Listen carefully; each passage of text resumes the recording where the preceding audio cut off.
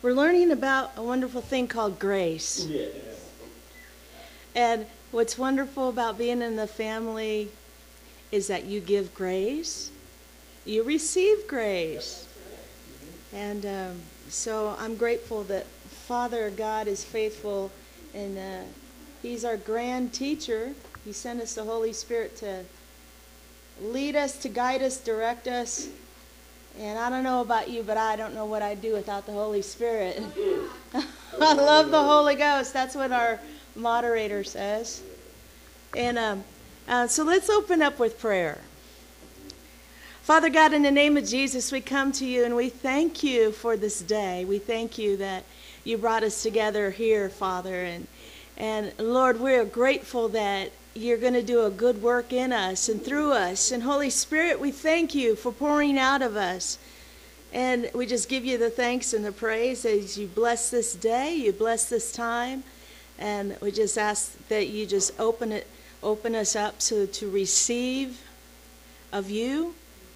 And we thank you our hearts are good soil to receive, and that your word is great seed to be planted.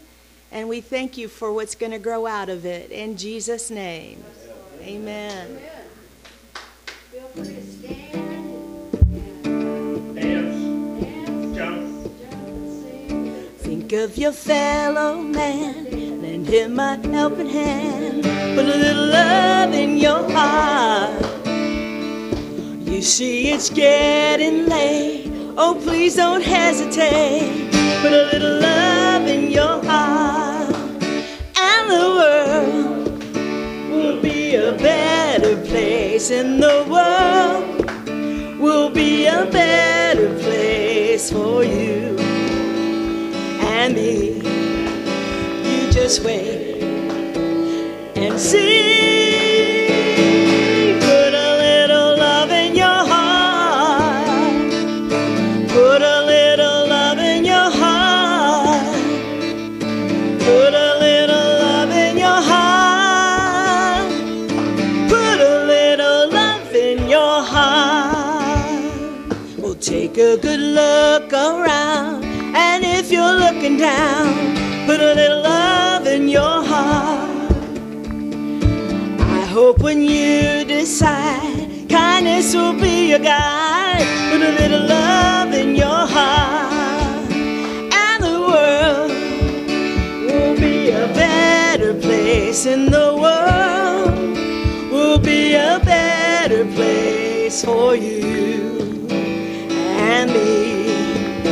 You just wait and see. Put a little love in your heart. Put a little love in your heart. Put a little love in your heart. Put a little love in your heart.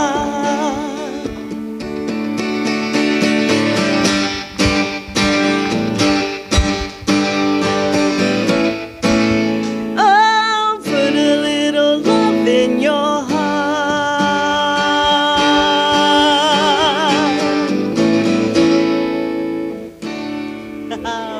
Thank you, Lord. Thank you, Father. Bless your name, Lord. Lord, we just want to enter in day by day.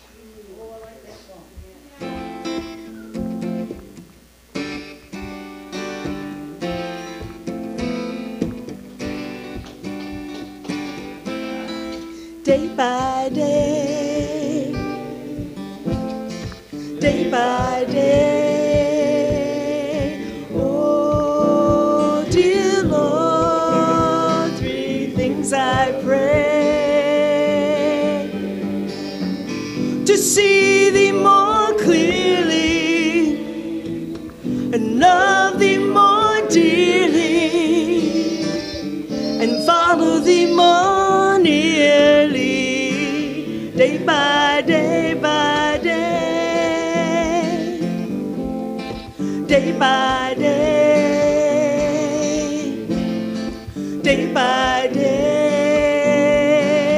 Oh, dear Lord, three things I pray: to see thee more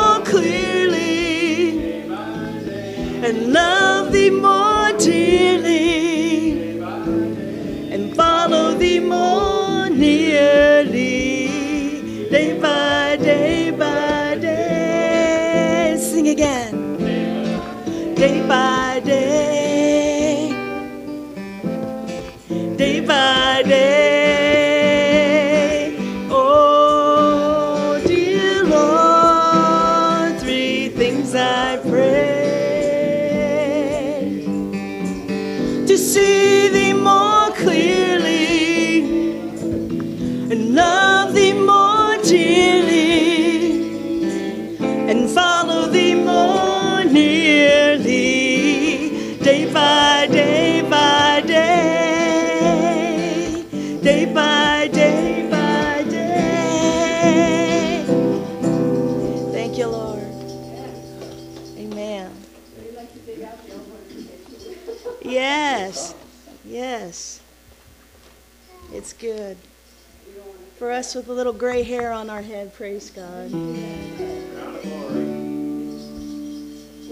Show me your face. Show me your face, Lord.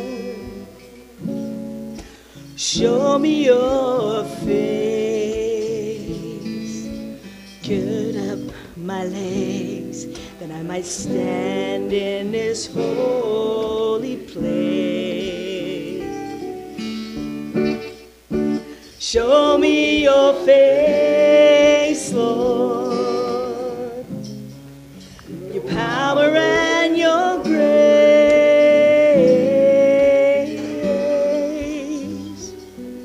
I can make it to the end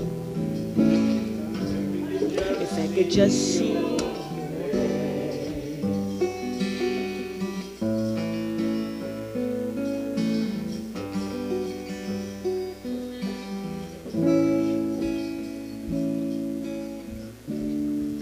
Moses stood on the mountain, waiting for you to pass by. You put your hand over his face, so in your presence he wouldn't die. And all of Israel saw the glory, and it shines down through the air. And now you call me to boldly seek your face. Show me your face, Lord. Show me your face. Gird up my legs, that I might stand in this holy place. Show me your face, Lord, your power and your grace.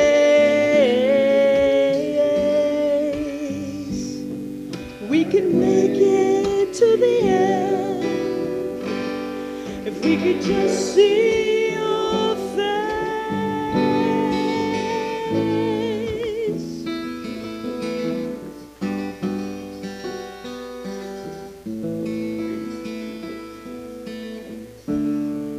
David knew there was something more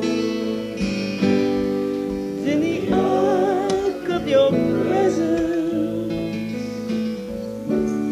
and in a manger a baby was born among kings and peasants, and all of Israel saw the glory as it shines down through the air. And now you called us to boldly seek your face. Show me your face, Lord.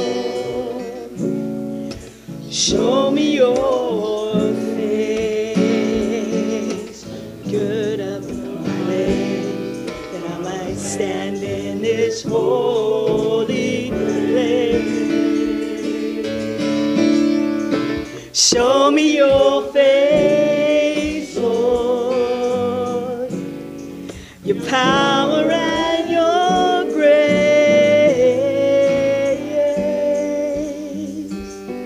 We can make it to the end if we could just see your face.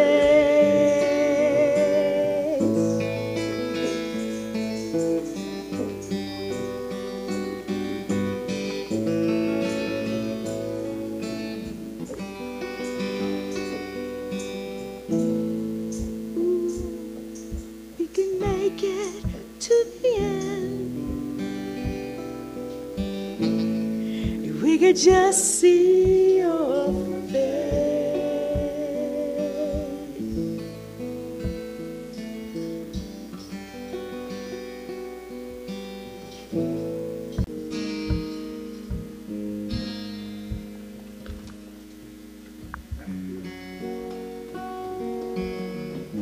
Second Chronicles 7:13.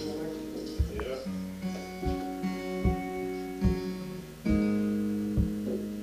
We lift our voices, we lift our hands,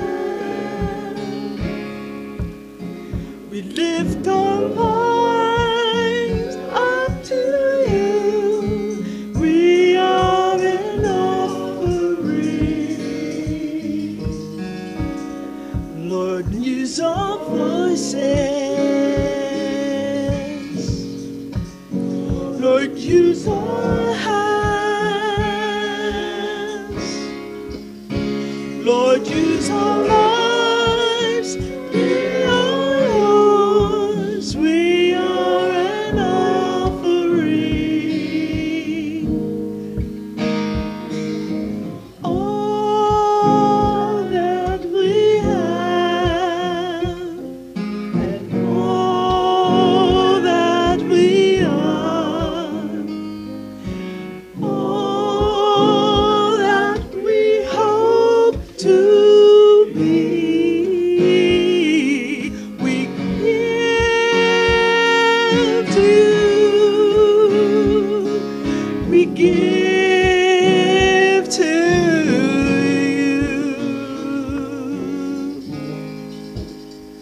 We lift our voices. We lift our hands. We lift our lives up to you. We are an offering. Let's go back to all that we are. All that we are. All that we hope to be. We give to you. We give to you. We lift our voices. We lift our hands.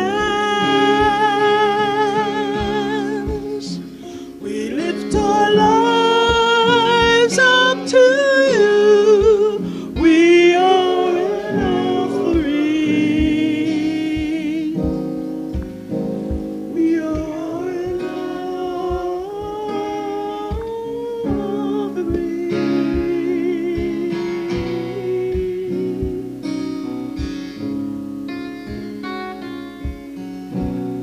Holy offering.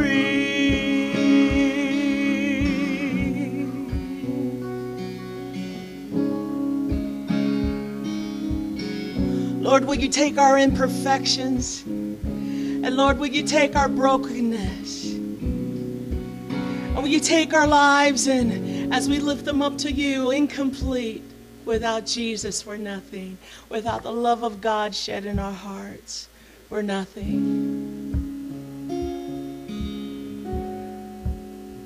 We lift to you, Lord God, a holy offering, our bodies, Lord God, that's holy and pleasing unto you. As you cleansed us, as you forgave us, as you're a God of second chances, we thank you, Father, that you brought us here today. And we lift our bodies up to you as a living sacrifice that's holy and pleasing unto you, all because of Jesus.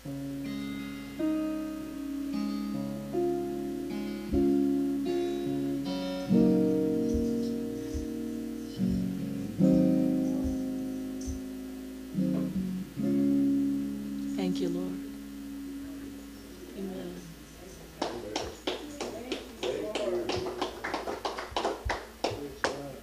Praise you, Jesus. To all of you out there in YouTube land, welcome to Let Go and Soar Ministries midweek worship service. I'm Pastor Walt Scott, and we have a great group here today. There's 3 other pastors. No, wait, 1, 2, 3, 4, 5, 6 other pastors out here in the audience. So I mean, like you're preaching to the choir, but what can I say? It's we have a lot of opinions, and you know, opinions are like a lot of other things. Everybody's got at least one. So I'm going to start with prayer. So, Father God, we thank you for this day. We thank you for your Son Jesus, and we thank you, Jesus, for the gift of the Holy Spirit and your sacrifice on the cross just for us, just so we would have opportunities like this to fellowship and come into relationship with you and the Father. And Lord, we just invite you here today in a big way. We just invite your presence and your glory here in this place today, and we're just thankful to be alive and be able to do these things. And so, Jesus, we just pray in your name, your precious name, Amen. Amen. I want to kind of lay a little foundation here about what I think is the most critical thing in relation to pro-life, pro-choice movement. And I think that's families. And I don't know if anybody, most of you know that I wrote this book. This is the last book I just got through writing a few months ago and had it published. It's called We Can Love. It has a picture of Jesus holding a little child on the front. And I think it's real, you know, it fits this real well today, this message. So I'm going to read a little bit out of chapter 9, which is called Families. And I'm going to do most of the scriptures myself today just for the sake of time. But Kevin, normally we have a board with all the scriptures written on it. Everybody goes around the room and reads the scriptures. But after I read this chapter and into the message, it might be a little stressed for time. So I'm just going to kind of read those myself today. So the first question is, who created family? God. Absolutely. I think we all know that God did, starting with Adam and Eve, and then the sons Cain, Abel, and Seth, right? Yes. Yeah. Ended up only being 2 sons, but so God created family in that deep love relationship specifically for us, to be the relational glue that bonds us all together in our society and around the world. Also to give all the different people and cultures of this world something in common that we can all relate to, so that we can be able to bond in unity. All the different nations in the world, we have that one thing in common: family. I believe he also created family because he wanted the relationship that family brings, and to give us a taste of what family will be like in heaven when we are joined together with the family of God. And now comes the question: how has this family structure and bonding unity fared over multiple generations in this world that we all live in? Ebb and flow. Yeah. What I wrote down, I said, do we see success or failure or something in between? I think we would have to agree on different levels of success or failure depending on what part of the world we were considering or living in, right? For my purpose here, I'm going to focus on the United States of America. Although I think that most modern industrial nations have experienced conditions similar to those of the United States. Similar. Not all of them, similar. Our common enemy, Satan, has much success pulling families apart and or keeping them at odds with each other, right? It seems that many of the most selfish, vengeful, and violent acts perpetrated on people, by people on each other, are within the family structure. And that's a fact. You just have to watch TV to see that. We need to look no further than TV or the newspaper for verification and examples of murder, sexual, mental, physical, and other types of abuse. Satan fosters deceit, hate, mistrust, resentment, offense, and unforgiveness because these are some of his favorite weapons. Right? Vision is his goal. He understands that God created family and the family is foundational in Scripture and in achieving unity in the family and in the body of Jesus Christ, which is the church. And we don't have a lot of unity in the church, do we? Not yet, but working on it. Satan is the father of lies and deceit, and he wants us and God to fail because the family bond is the foundation of all prosperous nations. This bond promotes a safe, secure, trusting, loving, loyal relationship with society in general and conforms to our national heritage. This country was founded and established based on biblical values, principles, and precepts. They are not now, have never been, and will never be obsolete. Right? Amen. Family is our and the world's common bond, and without it, we face a chaotic world filled with uncertainty. We need loving, trusting, loyal, and positive family relationships and the beneficial longevity of the human race. Right? That's what I think. And I like to read Genesis 2:23 and 24. The man said, "This is now bone of my bones and flesh of my flesh. She shall be called woman, for she was taken out of man. For this reason a man will leave his father and mother and be united to his wife, and they will become one flesh." Yeah. Father God performed the first marriage when he created Eve to be a companion for Adam. When they became one flesh, they were permanently joined together. Jesus reaffirms this in Matthew 19:4-6. I'm not going to read that. Divorce is not allowed except possibly in cases of marital infidelity. You can find that in Matthew 19:8 and 9. What really concerns me more than anything else is the thought in many people's minds that marriage is not important. That they can just live together and separate if and when things don't work out. To them, marriage is just a piece of paper. A marriage performed in the presence of God is so much more than that. Amen. We take vows before God, and often we don't live up to them. Many people do. What does God think about that? Do you think we will have to take responsibility and account for that someday? Yeah. I will let you answer that for yourself. What is even worse is when children are born into this divided home without an established, committed foundation. And this, in turn, displays a poor example for the children that often becomes generational. Just keep passing it on. Either the man, the woman, the child have an anchor. They are free to drift with no rock to stand on. Do we think that this lifestyle promotes a secure, committed lifestyle that the parents can be proud of? No, I don't think so. But, a lot of people, they're so ignorant and into this situation that they've been in, they grew up in, and now they're in themselves. They don't have any guilt about that at all. They don't. No guilt, no shame, no nothing. But that is not God's plan. Amen. This is our enemy's plan, and the more chaos, confusion, insecurity, and anxiety he can create, the more he can keep us from unity and peace and love that is available through relationship with Triune God. We need to re-examine and reevaluate where we stand and who we stand with. Let Jesus be your rock. Yes. I like Proverbs 22:6. I'm sure you've all heard this 100 times. Train a child in the way he should go, and when he is old, he will not turn from it. So that's what happens when we raise children outside of relationship with God. You trained them. Now it's going to be very difficult to bring them back. It really is. That's what I mean when it took a long time to get there. It takes a while to get back, too. We see children being raised up generation after generation with the same learned or assumed limitations, prejudices, misunderstandings, and misconceptions as the parents. And I think it's one of the most horrible things you can do is to raise a child with some type of prejudice against people or things or places, or you know what I mean? It's really tough. I suppose we could assume that parents just don't know better. However, in this age of easily accessible information, I believe it to be more of a question of apathy, complacency, or just unwillingness to change. or you could call it sloth, one of the 7 deadly sins. Many parents just take it for granted and never investigate or question to discover or verify truth. We see children having children, and many assuming no responsibility for what came before or what comes after. There are many babies not wanted or cared for properly, even though they were spared the horror of abortion.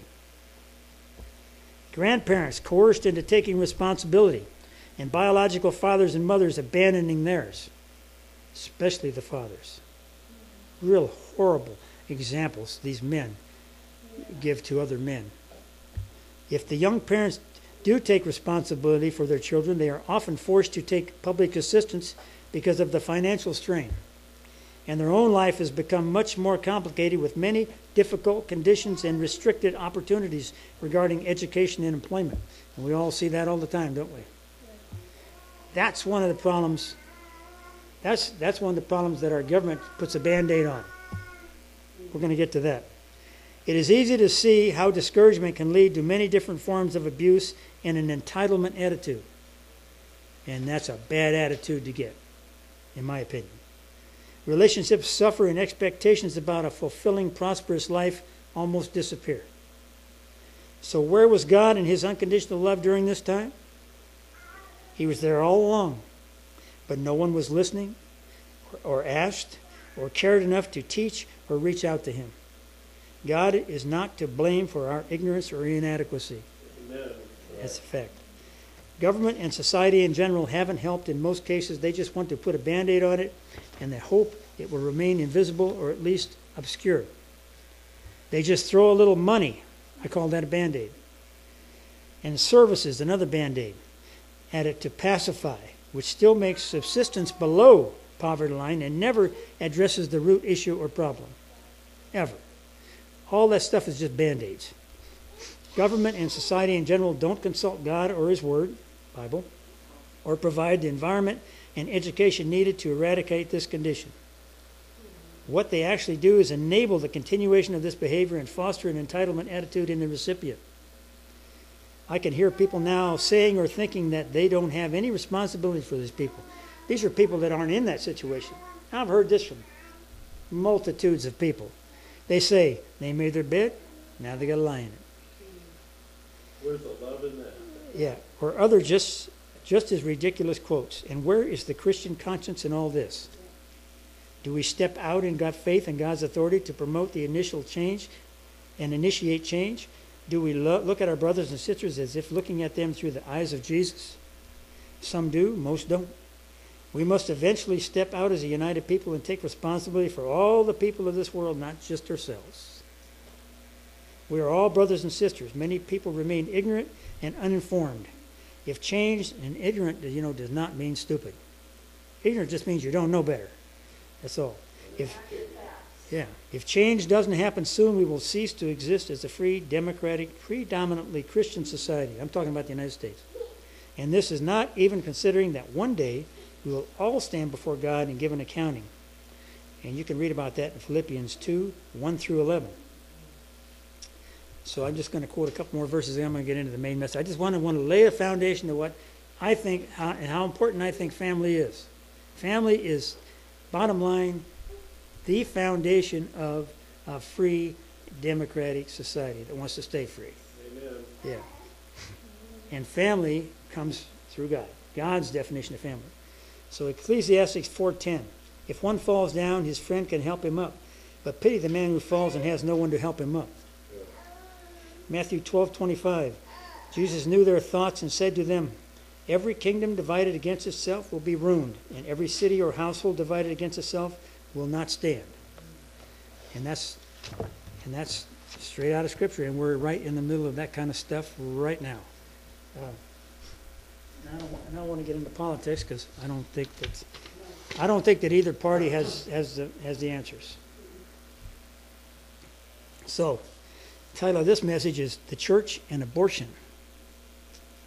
So Jeremiah 1:5 says, before I formed you in the womb, I knew you.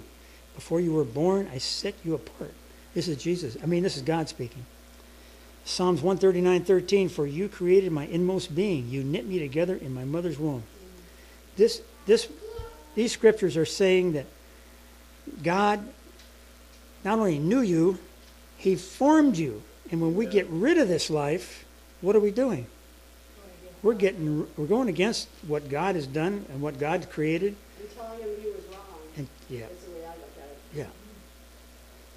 So, Jesus speaking on Mark 9, 36, 37, he took a little child and had him stand among them.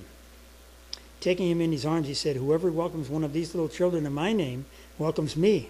And whoever welcomes me does not welcome me, but the one who sent me." Amen. Amen. Now, this lady that spoke down there, she had a lot of statistics. And believe me, the North State is worse off. California is number one in the nation, right? As far as abortions per capita.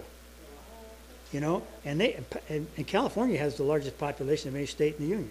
So, you know, and across the country itself, 1.3 million abortions per year, right? In the United States alone. And anyway, what I really liked about what this lady said, I'll give you a couple more statistics first. Shasta County, the North State itself, has 3 times more abortions. I forget how many counties are involved in that, than the southern half, or than the state as a whole, average. But Shasta County, what'd you say, 10 times more? 10 times more. And I would say Trinity County is right there with them.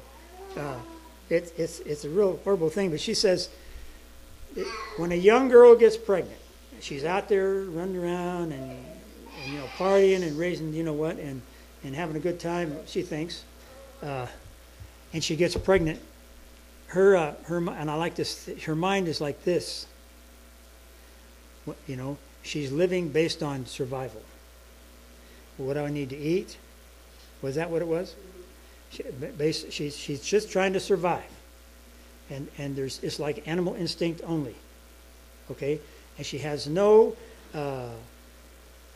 She doesn't sit down and try to reason things out. There's no logic involved. There's nothing involved with trying to come to a solution to this situation. It's just survival. So, and then this is the mind of a girl who can sit down and reason and logically work things out and come to a resolution that is fair and just, you might say. I don't know. And I liked her how she does this. But you know, when you're like this, and you're a young girl, and you look at pro-life. What's going to happen with pro-life at 16 years old? And she gave one example of this 16-year-old girl whose parents didn't want her to have the kid, boyfriend didn't want her to have the kid. What is a 16-year-old girl that's not even out of high school going to do? What is she going to do? She's going to keep a baby that nobody wants to help her with. And even if you have it and adopt it out, you know, most women get very attached to a child they've carried 9 months and then give birth to. And they're always going to have a scar. They're going to have a scar if they adopt it out. Emotional trauma. And they're going to have an emotional scar if they have an abortion, which they don't realize yet, but they do. But what looks, huh? And physical damage to their body. Right. But what looks more attractive to a pregnant girl who's living on instinct alone, just barely animal's instinct, not reasoning? What's going to look more attractive? To have an abortion and have her life start all over again, practically brand new, she thinks. Okay? Or is she going to keep this child and all that? I asked this same lady down there after the meeting was over. I said, what alternatives do you offer to a young girl like this? What do you tell her? And what do you have to offer her? Because if she has the abortion, she gets to stay home, gets to go to school, gets to have, life resumes just like if it was never disturbed, except for this emotional scar that is going to come up eventually. And it's going to bug her the rest of her life. And it only gets worse the older you get, because the older you get, the wiser and the more understanding you get about what you did, and et cetera, and you knew you broke God's law. So anyway, that's just some of the alternatives. So when I wrote this thing back in 2012, we were nearing a presidential election. And of course, one of the major points for contention is always abortion. Roe versus Wade. Do we keep it? Do we want to get rid of it? And I just put down pro-life versus pro-choice. It's always a question in an election because you have the far right, you have the far left, and the people in the middle that can be swayed maybe one way or the other. So everyone is of God and from God, as described in the 2 preceding verses that I read, and has a right to life, right? Amen. If everything we have is from God and belongs to God, when a woman's body is not hers to make, then a woman's body is not hers to make exclusive decisions about another life inside of her, because this life is God's creation, just exactly like it just said in Jeremiah 1:5. I don't care what they say on pro-choice, you do not have a right to make that decision solely on your own if you're a woman. You just don't. It's simple. It's scriptural. So this is especially true when a man and woman consensually come together for mutual lovemaking, okay?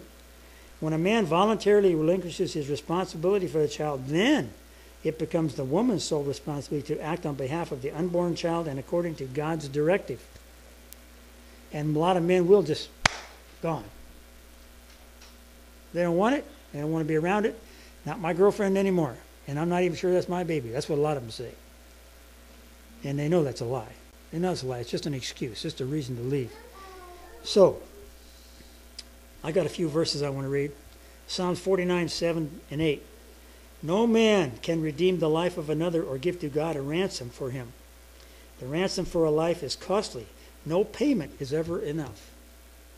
That's a great verse, yeah. One you don't hear very often. John 16:21. A woman giving birth to a child has pain because her time has come. But when her baby is born, she forgets the anguish of her joy that a child is born into the world. Isaiah 49:15. This is really good. Can a mother forget the baby at her breast and have no compassion of the child she has born? Though she may forget, I will not forget. That's what God said. I will not forget. So, a point that I fail to understand and I'm not getting into politics, but I just have to make this reference, okay? A point I fail to understand in the conservative establishment in America that stands on less government, yet wants to abolish abortion by eliminating Roe versus Wade, which is not a bad thing, by passing legislation, and then by passing that legislation, they want to require enforcement of that legislation. So what did you do? You didn't lessen any of the government. You increased government.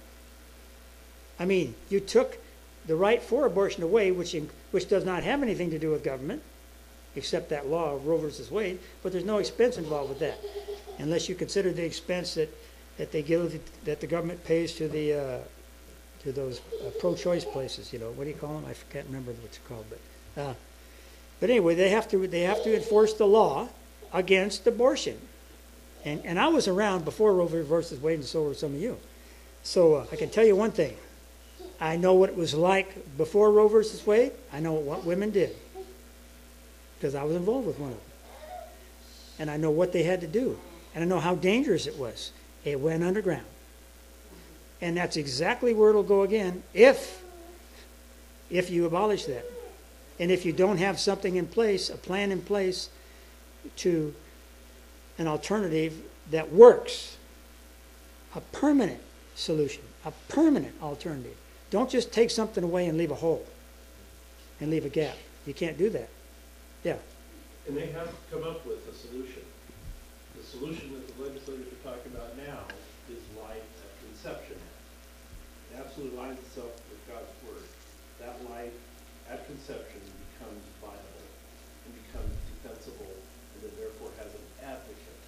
It doesn't make illegal abortion. It makes recognition of the fact that that child was conceived to be someone that has rights, someone Right. that has life. But that's good, and I heard that. But that doesn't solve any problems. It doesn't solve any problems about what I just talked about with a 16-year-old girl, or 15, or 17, or I don't care what age you are. You know, if you're not out there on your own, working, supporting yourself, and you're relying on other people, then you're going to be relying on the government to give you aid. And the conservative right wants to eliminate a lot of that government interference. But anyway, so we know there's a lot of negative consequences if you just leave a gap, you leave a hole, and it goes back underground, which it will. I guarantee you it would. Just like I give you one example, kind of off the books right now. You buy a pack of cigarettes right now. What's it cost you? $5, $6, $7 for a package of 20 cigarettes. Well, guess what? They've already started. They just passed that law this year here in California. They've already started hijacking truckloads of cigarettes because it's going black market, right back underground, right, like everybody knew it would. Just like when they had prohibition, everything goes back underground, and then organized crime takes over. Because where there's money, there's organized crime. So what does it do if you don't have a solution for it? If you don't have a permanent 100% solution that you know for a fact will work? That doesn't make sense or solve the problem. Also at fault is the pro-choice liberal establishment that convinces women that destroying this God-given life inside of her is her right, and fosters fear about the consequences that keeping the child will have in and on her life. They drum that into them. They really do. Yeah. One of their favorite phrases is mind, body, mind, choice. Yeah. But they forget that that body is not their body. No. That's a completely different body. So Yeah. that Yeah. saying is not a good saying. Right. It's inaccurate. So you can see the difference between far right, far left, and neither has the answer. That is not the answer. The answer is in the middle somewhere. All of these options are merely band-aids to temporarily cover the real problem and avoid a more permanent solution. So before I go any further, I want to state that I don't support and am not pro-choice. I also emphatically don't agree with people carelessly having babies they don't want and or can't support on their own without some form of governmental assistance. And that's exactly what happens. And I don't think that a person by choice, if they had a choice, if there was options and they would not take government assistance. That's just, most people have a well, I mean, if you talk about the generational families, they go from generation to generation on welfare. They probably don't have a conscience about that. But a lot of people have a conscience about taking support if they haven't had it before for something like that. I mean, it's a guilt thing. But if this support was temporary and we were assisting in the individual's ability to someday take care of their own responsibilities, then I could support that. I could agree to that. However, this is not usually the case, is it? No. Usually if in some cases, if once a girl's on welfare, she has getting so much a month for her baby and so much a month because she can't work. Not a lot to do during the day. She'll hook up with some other guy, and before you know it, there's another kid and more money coming for that kid.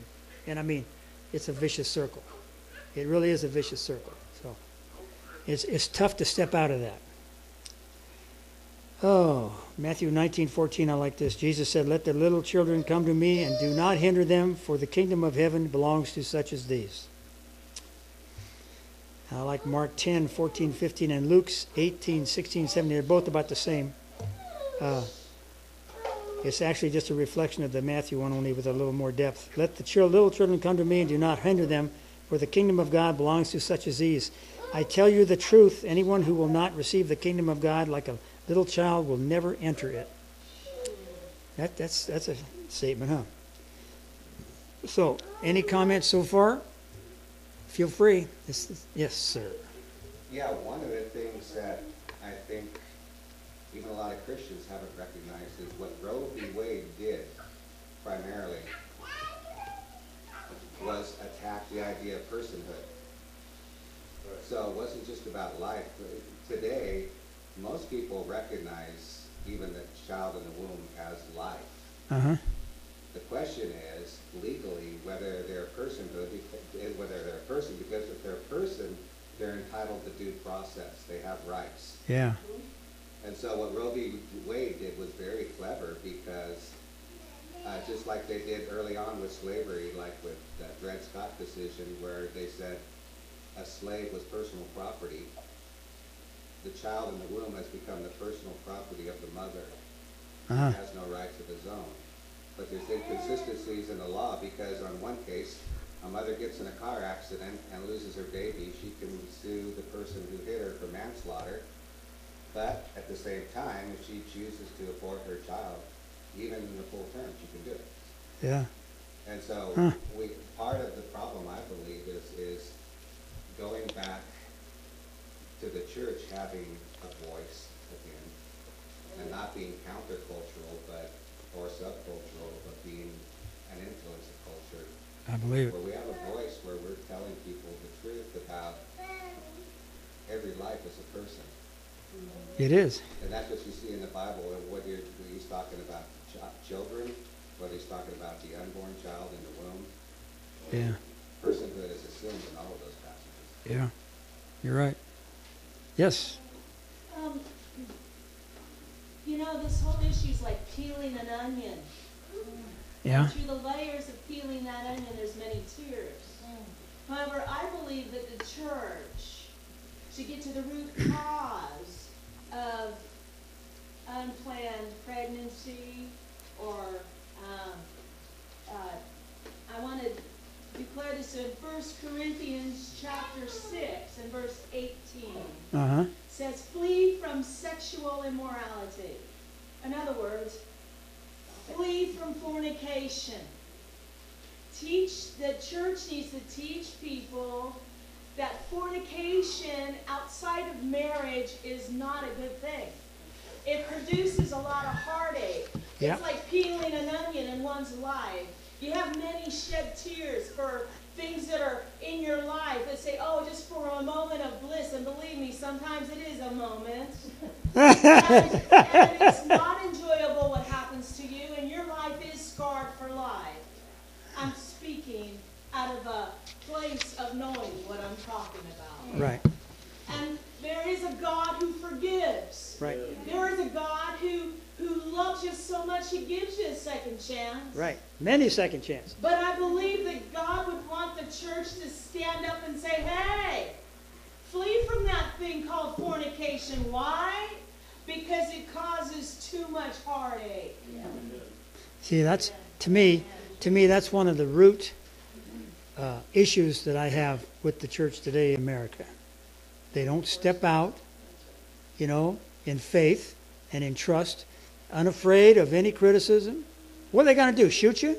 I mean, it's nothing like Jesus' time, where they crucified you, but they won't step out and they won't stand up for things in a vocal way, where people hear them and see them, not in a violent way, but yeah. I believe in general that they just believe the lie that the church has lost its authority in our culture. Yeah. Right. We just act like we don't have a right to tell people what to think, Yeah. or how to think. And also, we have to realize that Esther, when it came time for her to step up, what did she say? Basically, she said, if I die, I die. Yeah. And hey, that's not bad news. Can't threaten me with heaven, huh? Go ahead, Ken. From a harem. That's right. What? The church has to have the proper balance. And the secular saying about if you don't stand for something, you'll fall for anything is so true. However, if we're going to, and we should, absolutely, I believe we should, teach that love is the core principle, godly love, agape love, phileo love, brotherly love. However, it comes with responsibility. And so therefore, if you're going to give a message about the murdering of a child that has no voice, Right. go with it with the fact that the love has got to be there also, so that a young woman in this case finds herself in this kind of situation. The church needs to stand up and say, we will help you. We will provide that comfort level. Right. The church needs to take the place of what government has been, and that child will find a home. God, every child is loved by God. Yeah. And so therefore, the church has to stand both sides. We are not going to stand for unfaithfulness and fornication and sexual immorality, but on the other hand, once that's done, Christ died for the sin and rose again. So therefore, the sin is not overlooked, but let's take them to the next step. Let's get them past the fact, okay, sin happened, yes, we recognize that, you got that. Believe me, young girls that find themselves in that position, they get it. Yeah. But the next step is the church has to say, we're gonna give you a hand up. Right. Let us stand beside you, help you through the 9 months, give God time to work, find a home for that baby. Right. Perhaps God will work through that and the young man will repent. Yeah. And come back. But I think the point that Walt is trying to bring forward is the same as what I can't remember her name, the lady who spoke in the community church, is what is the church doing before that happens? Right. Nothing. Nothing. Well, And I think that's basically what. right, but basically Ken had, if the church did this, like you said, 99 times out of 100, that would never happen again with that woman. Agreed. Because if the church stood up and did what they were supposed to do and took care of this lady and introduced her into a relationship with the Lord, So the church needs to fall on our Right. knees and repent from the fact that we've blown it. yeah, We have not Right. taught clearly. right, The 10 Commandments are not 10 suggestions, but the love that encompasses all 10 Commandments, Right. love of neighbor, love of self, will bring place. So it's the church that needs to take responsibility. absolutely. And we need to say, we messed up. But Right. Don't you think also, though, that you can't necessarily start with a biblical message because the world out there doesn't recognize the authority of the Bible. True. But where we can start is with compassion and help people recognize there's more than one victim. There's at least 4. Uh-huh. God's a victim, society's a victim, the child's a victim, the mother's a victim, the father's a victim. There's a lot of victims out there. And yet they're saying it's a safe, victimless Yeah, procedure. So we got to confront that lie. yeah. Go ahead, Jill. I also believe that the church should offer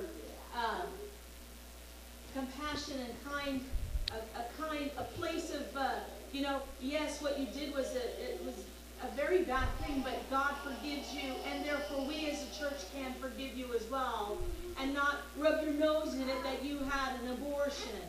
And yes, there's brokenness, and yes, there's healing that comes out of that, but you can live a life victorious after abortion. Amen. You totally can. Amen. But the woman has to forgive herself. Right. And it takes years. Yes, if it ever happens. Yeah, Years. yeah, that's true. But my whole point is, I still believe that if we could address the issues that lead to a young man and woman making this decision ahead of time, that right there would go a long ways as far as the church is concerned, addressing those issues. Uh-huh. We're not doing that, like I was saying before. What we're doing is cleaning up the mess afterwards. We're putting out the fire. Well, why allow the fire to start in the first place? Exactly. If you bring them up the way we're supposed to be bringing them up, most of the time, not always, that doesn't happen. Right. Right. Okay.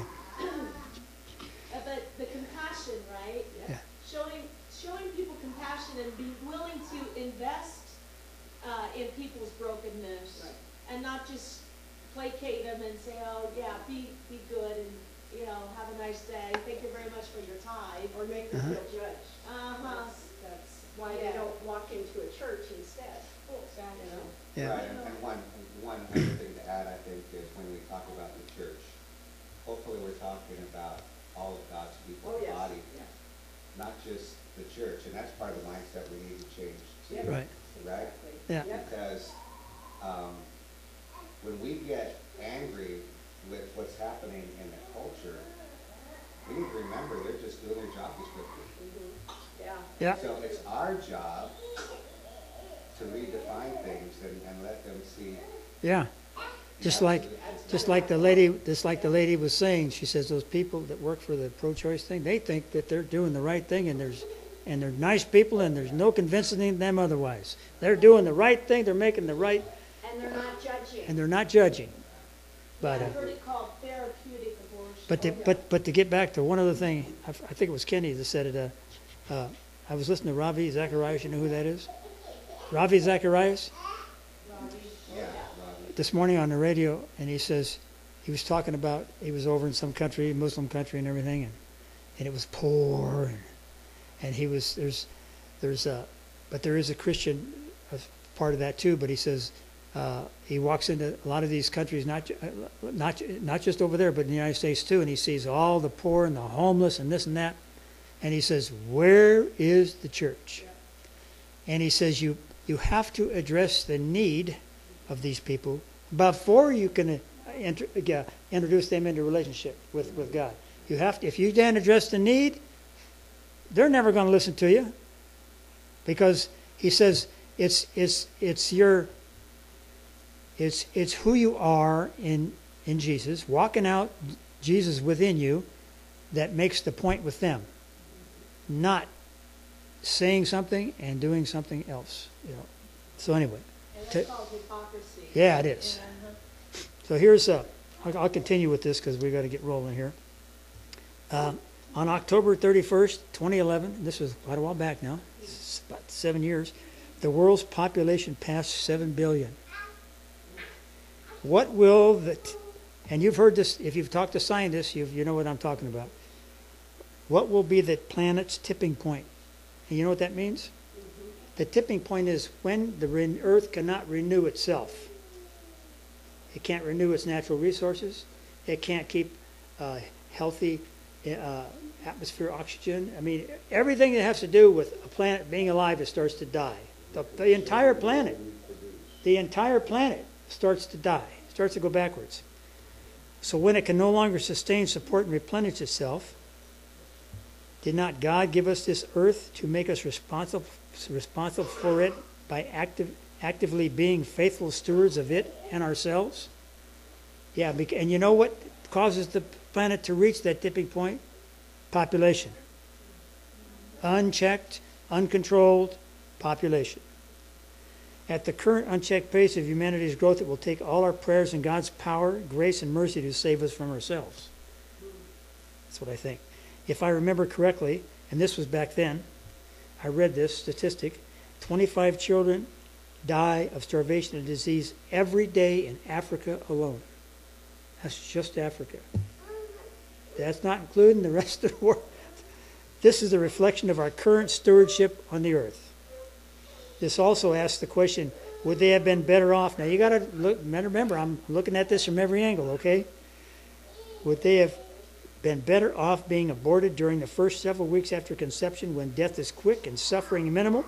Or should they be born into this world and suffer the slow, conscious death of disease, malnutrition, neglect, drug addiction, related physical and mental problems, etc., day after month after year until they're dead? And believe me, that's how they're dying. Slow, miserable, horrible death. Little kids, little babies and children. They have no opportunity for education or proper training or guidance to make for themselves the tools needed to provide themselves and their families a better life. It is a repetitive, vicious cycle of misery and hopelessness. This generational cycle is more and more evident in the United States as drug and alcohol abuse soars upward year after year, while we continually look the other way and offer only temporary Band-Aid solutions. Hebrews 2:14 says, since the children have flesh and blood, he too shared in their humanity, so that by his death he might destroy the power of death, and that is the devil. Yeah. Matthew 21:16 and Psalms 8:2, kind of almost similar. It said, yes, replied Jesus, have you never read, from the lips of children and infants you have ordained praise? I think that says a lot. You could probably get a whole message on just that alone. So in reality, abortion or not are only symptoms of the real problem, not the problem itself. To eliminate abortion in this country and all others requires knowledge, education, understanding of God's Word, and a world that needs to learn and practice Christian principles and core values, and love. We need to promote family, self-worth, and value and self-esteem. Remember, the family is Satan's primary target for destruction, and fear is his primary weapon. And that's a fact. And that's what runs through the mind of all these young women and some men that are involved and that stick around. And even the ones that run, they're afraid, right? Fear. But I mean, if Satan can destroy the family, he can destroy the world. Our most important defense to turn to and use in challenging times would be our Lord and Savior Jesus Christ and His words. Let the Bible be your guide. And that leaves out a lot of our own responsibility. Like this woman down there was telling us, none of us are going to have this problem, but we are responsible for going out there and trying to help eliminate the problem through education and trying to promote some understanding of what's going on in the world. Try to make friends with younger people and don't put a wall up between ourselves and say, well, they listen to that rap music and I don't want nothing to do with them, and this, or they're loud and they're noisy and they think they know it all, and you know what I mean. It's just like she was saying, you have to try to relate. You have to try to step in, walk in their shoes for a little while, is what I like to call it. Get into their map of the world. So, anything that produces lasting results, positive or negative, takes time to develop into a spontaneous, habitual action or thought. Lots of time. Our success in this could possibly take years to accomplish, but is worth the effort. But it may not take years. You just don't know until we try. Our own effort can determine this time frame, and we have God leading and guiding our efforts. This is our commission as Christian brothers and sisters. Take everything to God in prayer and do as the Holy Spirit instructs. Be the good news of Jesus Christ to a desperate world and allow Jesus to be the center of our children's lives. Let's bring heaven to earth. Mark 16:15 and 16 says, you've all heard this. He said to them, go into all the world and preach the good news to all creation. Whoever believes and is baptized will be saved, but whoever does not believe will be condemned. So who's going to go out and tell them? So that they, I like that verse in Romans where it says, something about blessed are the feet of those who bring the good news. I can't remember exactly what it is. Yeah. How can they hear unless someone teaches and preaches? Yeah. So in Luke 18 through 22, Jesus talked with a wealthy man. You've all heard this before. In fact, where did we hear this the other day? Yeah, we heard this in church. We heard this in church from that guy that came up from Bethel. He talked about that this rich man in Luke 18 through 22, who kept all the commandments and asked Jesus what he still had to do to inherit life. As stated, Jesus said he still lacked one thing, right? To give all he had to the poor and follow him. And that's not saying that we have to do all that, but Jesus was just trying to make an example, right? So this guy just walked off and said, no, can't do that, This illustrates to me, along with all that other stuff the guy brought up, he brought up some good points in the sermon there. This illustrates to me that greed and self-interest have precedence in many people's lives. And we need to act decisively and with conviction and sacrifice in the resolution of a problem or a situation. The Bible states that God knew us all before we were born or formed in the womb. I know He did, and I also know He was and still is waiting for us to make an attempt to resolve the real problem so He can bring about the real solution. It's just like our t-shirts for our ministry. God won't drive a parked car. God is waiting for us, and He gave us authority. He gave us authority and ability and a power to do something. Amen. So, and if He already gave us all this, what more can He do except wait for us to act, to step out and just do something. Do something, and you may fall on your face half a dozen times, but what's going to happen if you get back up and start all over again? What else do we have to do? Proverbs 22:6 says, we already heard this, train a child in the way he should go, and when he is old, he will not turn from it. 2 Corinthians 12:14, after all, children should not have to save up for their parents, but parents for their children. 1 John 5:1, everyone who believes that Jesus is the Christ is born of God, and everyone who loves the Father loves his child as well. Yeah. It is the parents' responsibility to instruct their children and be a righteous example for them to follow. Amen. Not the school, not the neighbor, not the grandparents, but they can help. Not even the church. I think that was Not even the church.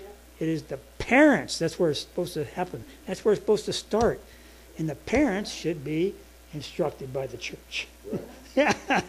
Reinforced, Yeah. yeah. Instruction, education, and proper training begins in the home by responsible parents. We need to accept our responsibilities. It is also every good Christian's duty to help the world's children whenever acceptable and possible. And there's a lot of opportunities for us to help in a nice way without calling CPS. You know what I mean? To just try to enter in a gentle, kind, compassionate way. When you, Relationship. yeah, and don't try to be a parent to kids that you're not a parent to when their parents are right there, because they'll just get defensive and you won't be able to do a thing after that. But there's always ways that you can be a good mentor or step in and be able to speak to a child who isn't getting it at home. He'll get it maybe from you or she, whatever it is. 1 Corinthians 13, 11 through 12. I'm just going to read a few more verses and then we'll be done. When I was a child, I talked like a child, I thought like a child, I reasoned like a child. But when I became a man, I put childish ways behind me. Now we see but a poor reflection as in a mirror. Then we will see face to face. Now I know in part, then I shall know fully, even as I am fully known. I think this talks a lot about maturity, don't you? Maturing into the letting yourself a responsible child raised by responsible parents who thinks before they act in a proactive way instead of a reactive way. This kid will stop and think before they do something or before they allow something to be done to them. And as they mature, and they'll listen to their parents, of course, if their parents are feeding into this, and then as they mature, they'll see the benefit to this and be able to pass that same thing on to their children. That's the generational thing we want to do, instead of what's been going on now. Job 121, I like this one. This is good. Naked I came from my mother's womb, and naked I will depart. The Lord gave, and the Lord has taken away. May the name of the Lord be praised. I just kind of threw that in there. 1 Corinthians 6, 19 and 20. Do you not know that your body is a temple of the Holy Spirit, who is in you, whom you have received from God? You are not your own. You were bought with a price. Therefore, honor God with your body. Yeah. And that means, that probably doesn't mean a lot to most people these days out in the world. And because they say, this is mine. I can do whatever I want. But when you drop that self-centeredness and allow, God to come into your life, you're going to realize that you're here for more than just one reason. I mean, God has a purpose and a plan for everyone, right? But you're here to not only for your benefit, but for other people's benefit too. And you want to be seen and heard.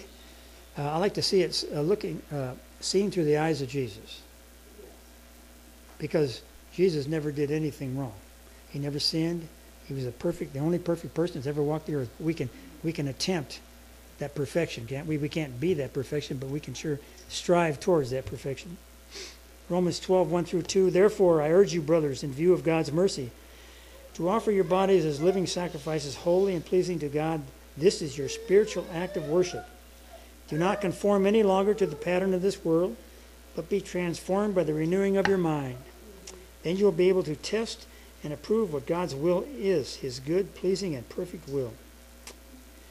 And just to end, I just want to say that I just want to stress the responsibility that we all have in the world to speak to people and to act when you see something that's not right, to say something, to do something in a loving, compassionate way. If you do it with love, and you have a smile on your face, it's going to work.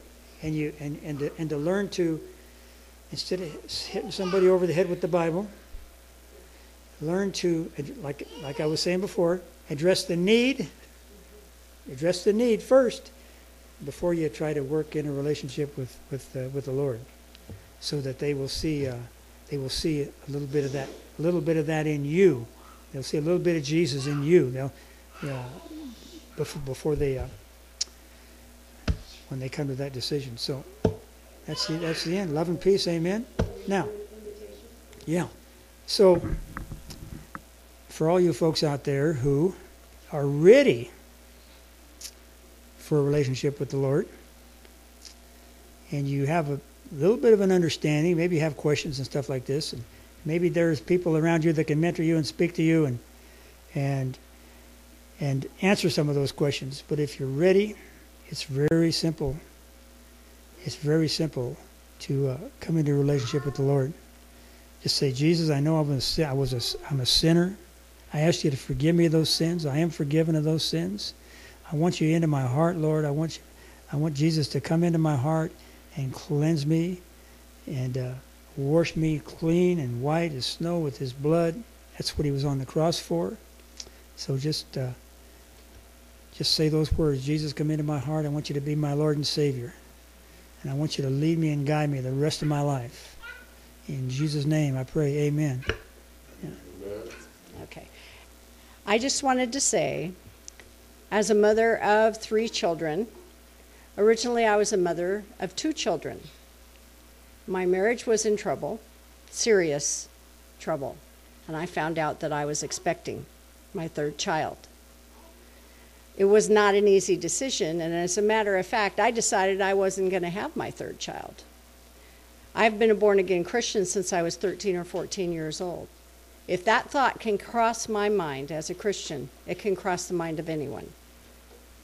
So I want to encourage you today, having been through that myself, and I have a beautiful, incredible daughter who has given us another granddaughter.